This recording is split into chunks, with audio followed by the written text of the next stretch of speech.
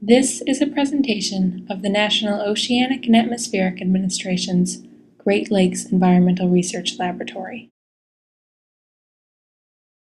It's July, and just off the coast of Muskegon in Lake Michigan, scientists from the National Oceanic and Atmospheric Administration's Great Lakes Environmental Research Laboratory are busy.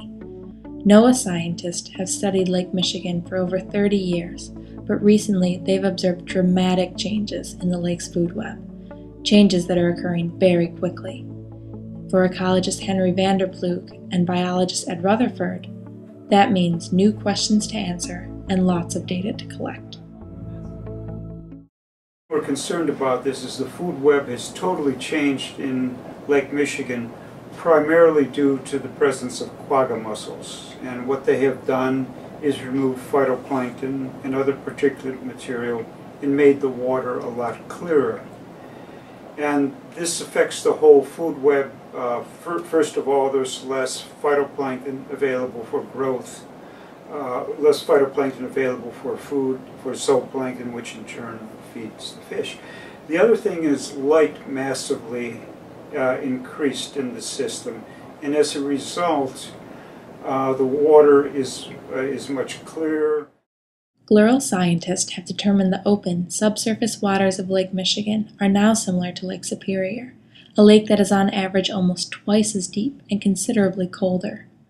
The unprecedented changes in the food web have potentially huge implications, especially for the multi-billion-dollar fishing industry in the Great Lakes. And the ecosystem could still be shifting, as it is unclear when the quagga mussel population will reach its peak. As a result, GLERL researchers like Rutherford and Vanderploeg, along with many other research institutions and universities, face a unique challenge, attempting to understand how fish have adapted by studying both the plankton that young fish feed on and the fish larvae themselves, such as where they are underwater, how fast they're growing, and their diet. So their growth rate determines in large part how fast they move through this very sensitive young stage. And the faster they grow, the more likely they are to survive. So it gives us an index of their potential survival and recruitment to the fishery. Researchers at GLERL staged their field research efforts on this lake from the Lake Michigan Field Station. The field station, located in Muskegon, Michigan, right on the Muskegon River Channel, provides ready access to Lake Michigan and serves as home port for all of GLERL's research vessels.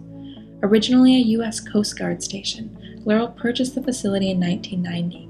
Rich with maritime history, the recently renovated facility houses laboratory and office space, in addition to scientists and support staff who are based permanently in Muskegon. At 80 feet in length, the Laurentian is GLERL's largest research vessel, among a fleet of over 10 ships docked at the field station, all of which operate without the use of any petroleum-based products as a part of GLERL's Green Ship Initiative, which earned the lab an award from the U.S. Department of Energy. Able to accommodate as many as 14 people, the Laurentian functions as a home away from home for researchers doing fieldwork between March and December, and is often used for round-the-clock sampling operations. Rutherford and Vanderploeg will use it 3 times this year, in April, July, and September, to go on week-long cruises in order to sample fish and plankton at different stages of their life cycle at locations off the coast of Muskegon. In order to do this, the research vessel is equipped with some interesting tools. Fish trawls and plankton tow nets allow for researchers to gather samples of fish and plankton so they can determine species, size, and diet.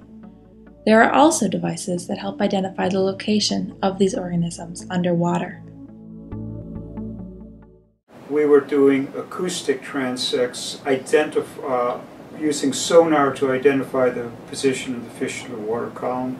We were also using a special tool that we developed here called the Plankton Survey System that maps out the spatial distribution of phytoplankton, light, temperature, and zooplankton.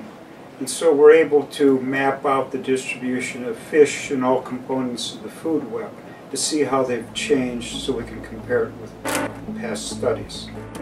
With these tools, GLERL and its research partners can study these vast ecosystems in order to provide stakeholders, such as fishery managers and charter fishermen, with information vital to their work.